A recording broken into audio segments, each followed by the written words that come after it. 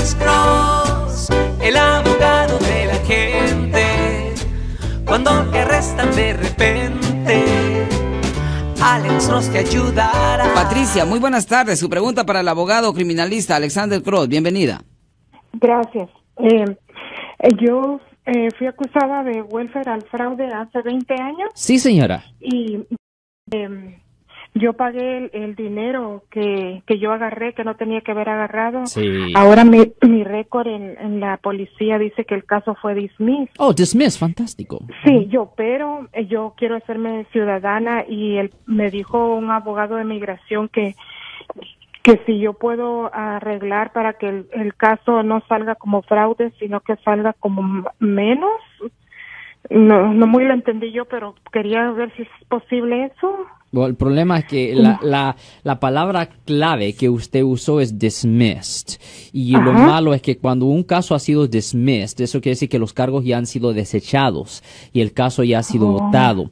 Y lo malo es que cuando un caso ya ha sido votado y desechado, el juez ya no tiene el derecho de escuchar el caso.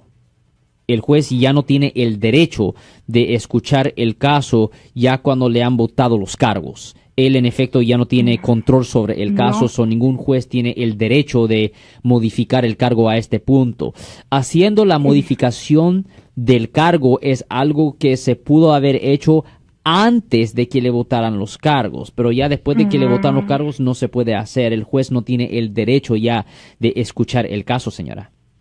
Y le quería preguntar, usted una vez dijo que uno puede saber más de lo que pasó en el caso yendo a un lugar especial, porque yo ya fui aquí al récord de Oakland, la policía de Oakland, y Sí, solo señora. me sale un papel que dice que los papeles ya fueron destruidos. Sí, lo que usted tiene que hacer es que se tiene que poner en contacto con el Departamento de Justicia que está localizado en Sacramento. Ahora, no es necesario ir a Sacramento para agarrar esos documentos. Lo que es necesario hacer es ir a un sitio de live scan para dar sus huellas digitales y después se mandan esas huellas digitales con, yo creo que un cheque de $25 y al Departamento de Justicia, y unas 3 a 4 semanas después le mandan a usted por correo una copia de su historial completo aquí en el estado de California.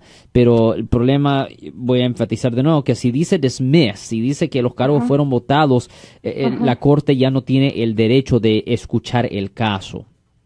Y ante migración, ¿eso es bueno también? Well, ¿El caso fue dismissed? Ese es el problema, ¿me entiende? Cuando ha sido dismissed, eso quiere decir que ya no se puede tocar. No se puede tocar ya. Sí, por ejemplo, cuando una persona tiene un delito mayor, si usted tiene un delito mayor en su registro, siempre es mejor que se reduzca antes de que sea votado los cargos.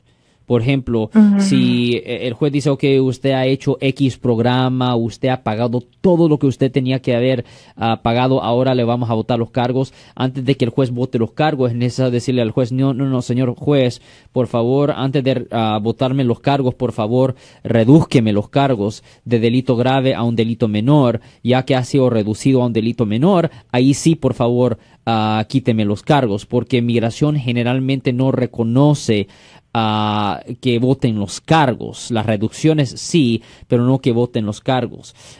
Yo trato de evitar hablar de cosas de migración simplemente porque nosotros somos criminalistas, ¿me entienden? Nosotros le ayudamos a las personas que han sido arrestadas y acusadas por haber cometido delitos, pero sí, por razones migratorias le ayuda a reducir los delitos graves a delitos menores. Bajo el Código Penal sección 17B, la mayoría de los delitos graves pueden ser reducidos a delitos menores, pero eso es algo que se tiene que hacer antes de que le voten los cargos, antes de que le hagan la limpieza, en efecto, de la convicción penal. Bueno, ok, gracias, muy amable. Ten buen día, señora. Yo soy el abogado Alexander Cross. Nosotros somos abogados de defensa criminal. That's right. Le ayudamos a las personas que han sido arrestadas y acusadas por haber cometido delitos. Si alguien en su familia o si un amigo suyo ha sido arrestado o acusado, llámanos para hacer una cita gratis. Llámenos para hacer una cita.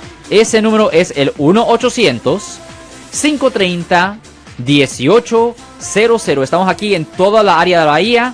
1-800-530-1800. Y como siempre, por casos criminales, casos penales, damos la primera cita gratis en nuestra oficina. Siempre estamos aquí todos los martes y viernes a las 12:35 respondiendo a sus preguntas con respecto a los casos penales. Y también nos pueden hacer preguntas en nuestra página de Facebook Live. Doctor Alex Abogado, de nuevo, 1-800-530-1800, Marcos. Bueno, vamos a esta llamada telefónica, pero ya fuera.